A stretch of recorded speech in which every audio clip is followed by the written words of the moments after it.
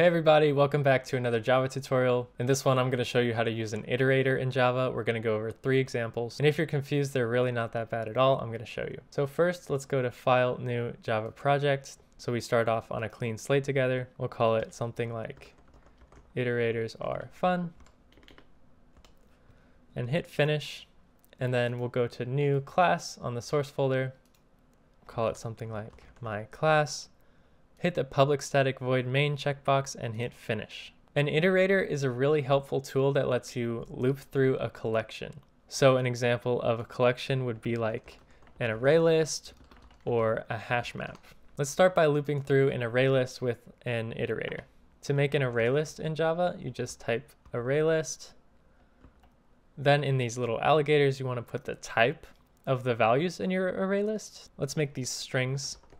And we'll put like different foods in here. So we'll call it foods equals new array list of type string. I know this was always so ugly to me, like making collection objects, but it's what you gotta do.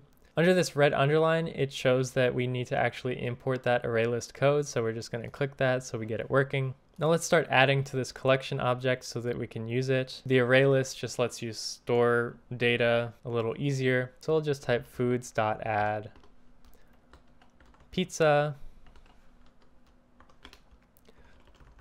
Let's say ice cream. I really want some ice cream right now. I tried getting ice cream last night at this cookie place.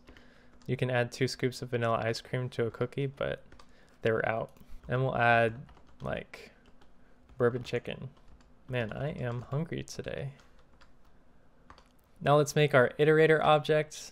To make an iterator is a little different, but you start off by typing iterator, and then in the alligators, the type of the variable.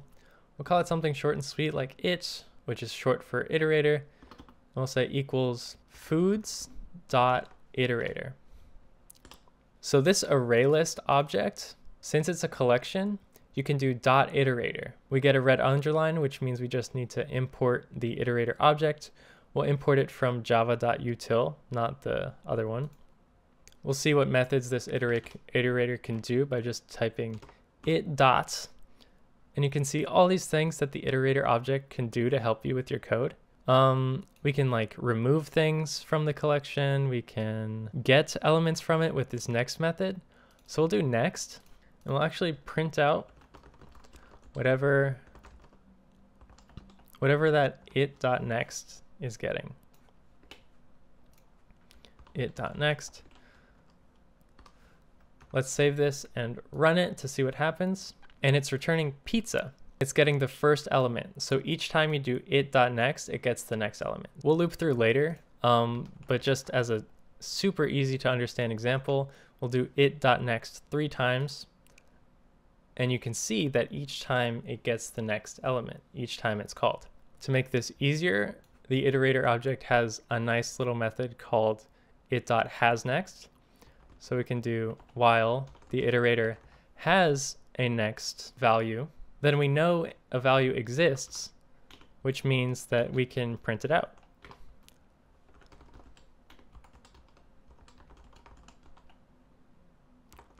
.next.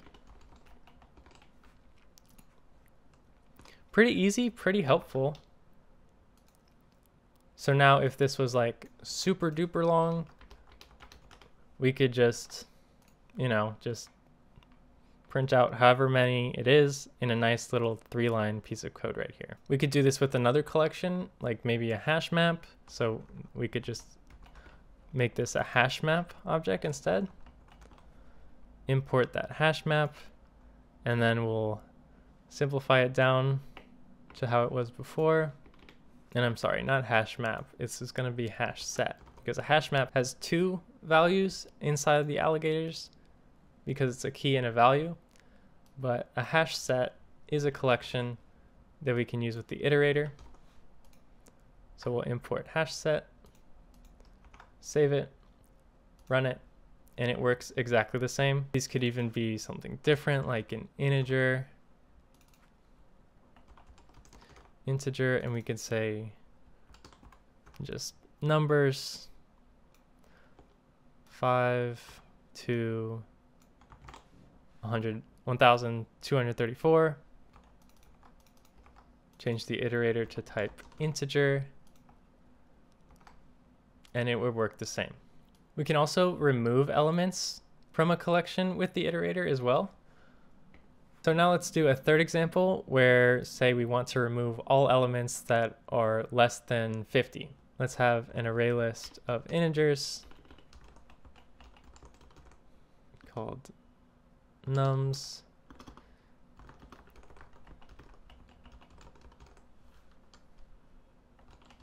And then we'll add certain values like 49.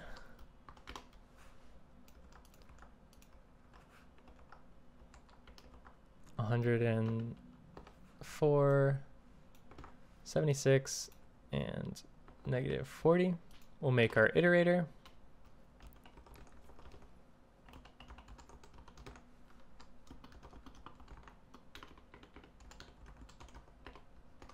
We'll loop through using our iterator. So while it has a next value, we'll make an integer that is equal to that value.